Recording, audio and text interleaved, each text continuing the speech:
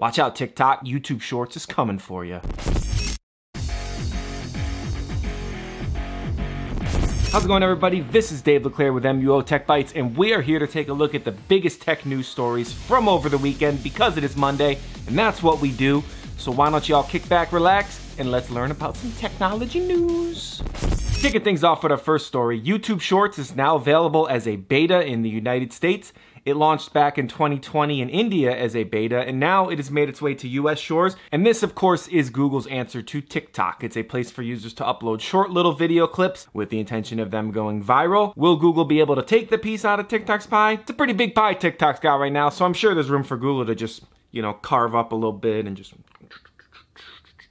take a little slice, maybe eat it. We'll see what happens. It's almost like Vine is making a comeback, but in the form of YouTube and TikTok and all these other short video services. Maybe Vine was just ahead of its time, or maybe 6 seconds wasn't long enough. I don't know. But either way, give YouTube Shorts a shot. See if it's a service for you. Maybe you'll find some content creators on there that you really like, or maybe you will be the next big content creator on YouTube Shorts, and you'll be rich. And when I say you'll be rich, I mean you'll be rich in fame and views, because there's actually no way to monetize YouTube Shorts, so you won't make any money on it, but at least you'll be famous.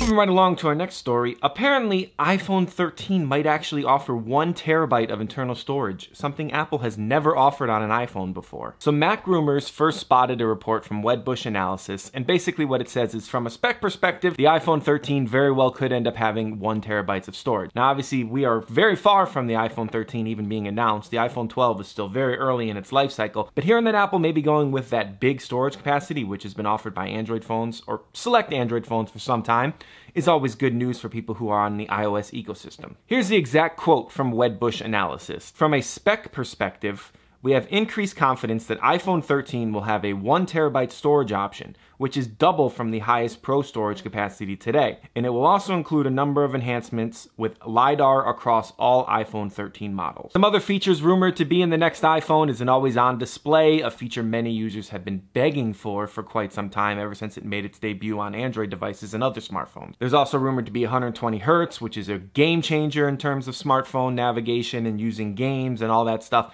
It just makes your phone feel so much faster. On the camera side of things, there's reports of a narrower notch coming to the iPhone 13, so you'll get more screen real estate, and sensor shift image stabilization across all iPhone 13 models is rumored currently. That is only available on the more expensive iPhones. So what I want to know from you is, do you want a 1 terabyte iPhone? If you're an iPhone user, do you think you actually need a terabyte of storage, or is 512, 256, even 128 more than enough for your needs? Sound off in the comment section and let us know.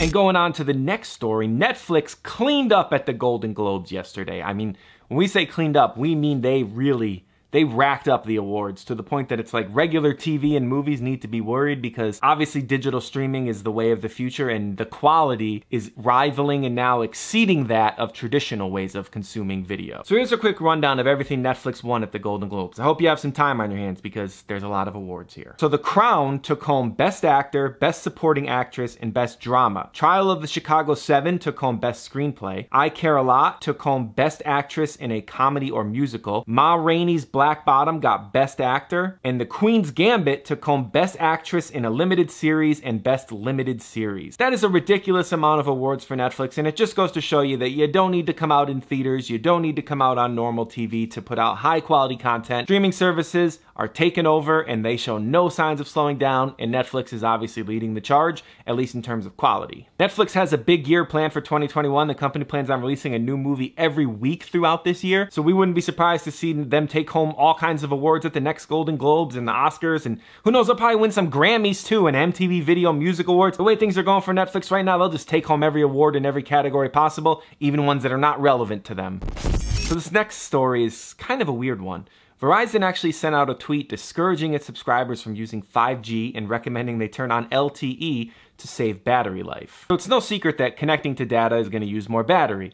It's just a very interesting take for Verizon, who's very aggressively promoting how fast their 5G is and how widely available it is, to then publicly tweet like, hey, maybe you shouldn't use 5G and you'll save battery life. Now don't get me wrong, it's not bad advice. Using 5G will 100% drain your battery faster. I mean, if you turn off 5G, you're gonna save battery. It's just a weird bit of mixed messaging from a company who's also pushing 5G. So now, I ask you, Do you have 5G where you live? And if you do you actually find that you're able to get a stable connection to it? Do you find that your battery drains too quickly when connected to 5G? Basically what I'm looking for is, what are your general thoughts on 5G as a whole? And do you think Verizon is right to tell people to turn it off? Your phone is looking for a 5G signal and it's burning more battery. Maybe you just want to use LTE. We should also note that Verizon did end up removing the tweet. So they realized that maybe we're sending mixed signals to our subscribers and we should probably get rid of this message. Who knows? Maybe it was some social media intern who just thought they had a really good idea.